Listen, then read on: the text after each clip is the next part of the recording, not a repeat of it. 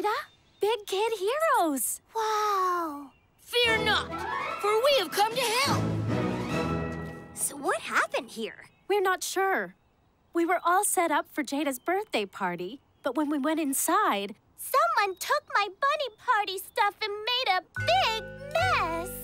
Did you see who it was? Nope. Can you help me? That's what we're here for. Thank you. Oh. You're welcome? So, who could do all this without being seen? This must be the work of Invisigirl. Thought projecting. She has the power of invisibility. No one can see her. So she likes to play tricks on people. But Spark's crew can handle this. We have to find Invisigirl and get Jada's party decorations back. But how do we find someone we can't even see?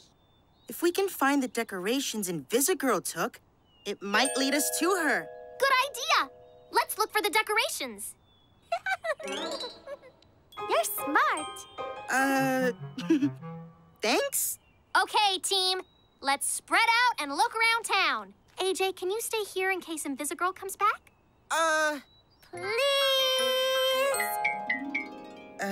I guess. Yippee! We'll let you know if we find anything.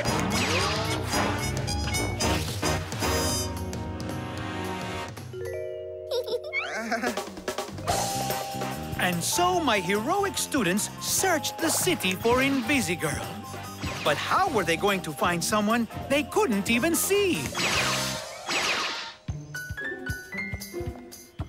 Excuse me, has anyone seen an invisible person? That doesn't sound right when I say it out loud. Hey, Sarah, what do you see? Nothing unusual in downtown Citytown. Except that... it must be Jada's Bouncy Bunny. I got you now, Invisigirl. Aha! All right, Invisigirl, show yourself.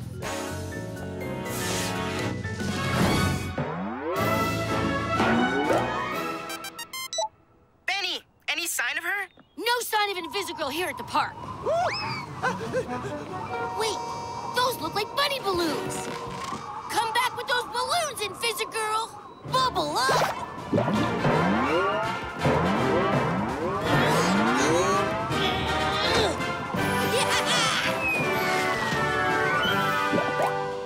Okay, where are you, Invisigirl? Watch your favorite shows anytime on the PBS Kids video app.